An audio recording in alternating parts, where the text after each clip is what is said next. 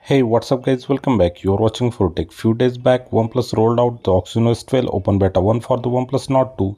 But yesterday at evening when I checked for the new OT updates in the Open Beta 1, we got another new update, OxygenOS 12 C04 Open Beta 2, which has some new changelog for the improvement and the bug fixing for the system, camera and stability improvements. So what are the requirements for this update? You must be on the Open Beta 1 with the log bootloader. This is only for the Indian regions, so other regions please don't try this.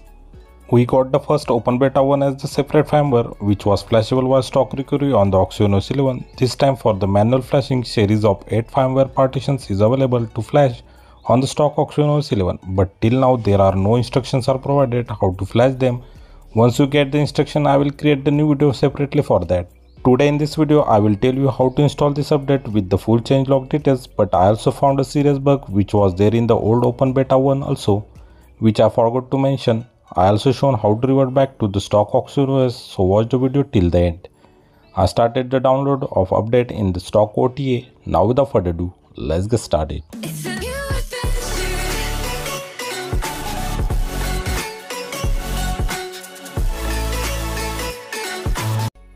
So download is completed. Now tap install to flash the update. Phone will reboots and flashing starts. It will take at least 10 minutes to flash. Hold 8 firmware partitions. Flashing is done. Phone rebooted to the new Open Beta 2. So let's jump to the about phone to check what's new got in the about phone. In the about phone, if you tap on the Android version, you can see this is the new Android 12.1 with the same Easter egg of Android 12. This new update comes with the security patch of 5th May 2022. If you tap on the version, you can see it's the OxygenOS 12 C04 with the kernel version 4.14.186+. Now let's check the details as per the changelog. First, they fixed that the lock screen abnormal display interface when you keep the phone on the charging. Actually, I didn't face such issue on the Open Beta 1 when I use it. Next, they fixed the issue that the screen brightness displayed abnormally in the certain scenarios, like getting the sudden high and the very low brightness irrespective of the light conditions. This one is also not seen by me on the previous update. Maybe these issues were found by the beta testers on their devices.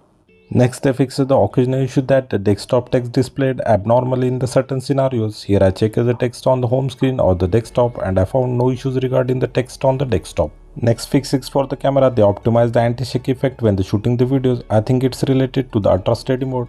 If you enable this and even when you shake the phone while shooting, we will not see any shake effect in the videos. They seems very sturdy and well focused on the objects. As you can see, I took one very unstable video recording with the ultra steady mode.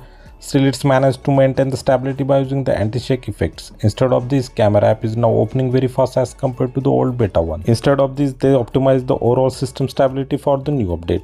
Finally, they fixed the crash of Fortnite game which was found on the Open Beta 1. Actually, I didn't tested that game, but as per some users, that issue has been fixed for this game and is working well on new Open Beta 2. So it's time to check the bugs. I did not find any bugs except one issue, that is regarding the fast boot. I tried to boot the device in a fast boot using the buttons combo like powering up the phone and pressing volume up and down and the power button at the same time. But it's booting only in the recovery mode. Even on the ADB commands in the CMD will not boot the phone in a fast boot. It will show the verification issue. In the recovery, you will not find the install update option.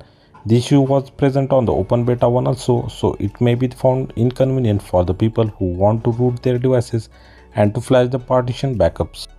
If you want to downgrade to the old OxygenOS 11, then download the downgrade package from the link given under the video description. Place it in the root of the storage in the phone. Go to the about phone and under the OT update, tap 3-dot menu from the right top corner and select the local install. Then select the downloaded file. System will verify the update and flash it. This will wipe your whole data, so keep the full backup. So this is all about the new update. I will create the new video regarding the full performance, battery and the gaming test of this update soon. If I help you, please do like and share this video, subscribe our channel, press the bell icon for the notification of upcoming content. Thanks for watching. See you next time. Take care. Bye bye.